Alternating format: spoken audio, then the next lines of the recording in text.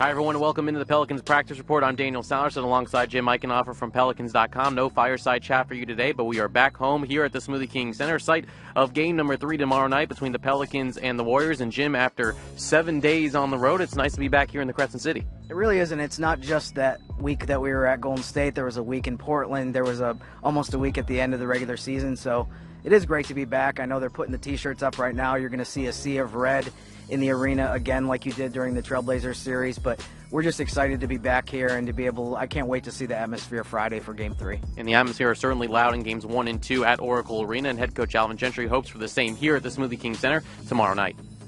Oh, I think anytime you have a crowd like we had for the 2 Portland games, it does nothing but help the players and help the atmosphere and, just a different environment, when you have that kind of crowd here. And I think the crowd will be that much more enthusiastic when you're talking about playing the world champs and, you're having Steph Curry and you're having Kevin Durant in your arena.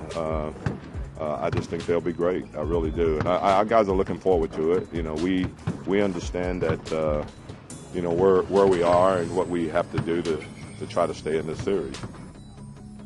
Of course, things didn't go as planned for the Pelicans, losing both games in Oakland, California. Here's what AD Anthony Davis took away from those 2 games. Of course, we wanted to get one up there, but I think the thing that we took out of it was, game 1, we got punched in the mouth. In game 2, we came back and responded. We didn't win, but we showed a lot of great signs. And game 3, we back at home. We'll try to get a win, but we got the same confidence. They still have to win 2 more games, and we only played 2 games here, but we've been good when we're here at home, shooting the ball well. So, we have to be back home and try to get this. And Jim, it's nice to see Anthony Davis have some confidence in his team, that the confidence has not wavered through games 1 and 2, and they've been in this position before. They know how to handle adversity. Yeah, I mean, this is one of the biggest challenges in terms of you're playing against the defending champs and you're down 2-0. But, I mean, if you go back to the beginning of the season, they started off 500. They weren't even in the top 8 of the playoff race for a while. Had to go down to the last week of the season to get into the playoffs. So, lost a 4-time All-Star to a season-ending injury. There's been so many things that they've gone through this year that I feel like they're at the point where basically nothing phases them. Of course, there were plenty of adjustments to be made after that Game 1 loss in Oakland, California. Drew Holiday thought the defense was much better in Game number 2. We did a lot better. We did a lot better. There's a couple lapses I know from myself, going under, knowing that they can shoot 3, kind of well. I guess they're all right at that. But we did way better. Stuck to our man.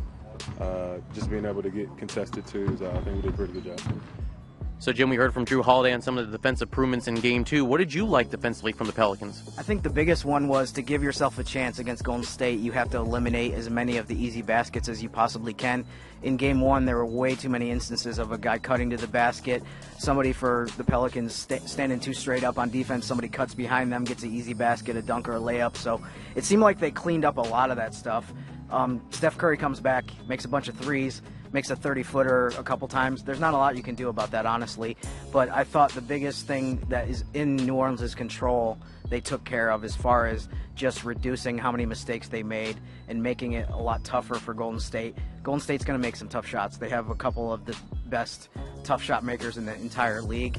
But New Orleans just did a lot better job defensively, even though they still ended up giving up 121 points. And the Pelicans will play here tomorrow night at the Smoothie King Center, 7 p.m. tip. We hope to see you there, as there will be a sea of red T-shirts and white rally towels will be given out. And again, we'll have plenty of coverage on Pelicans.com, the mobile app, and you can follow on Twitter at PelicansNBA. For Jim Eichenhofer, I'm Daniel Sallerson. Thanks for watching the Pelicans Practice Report.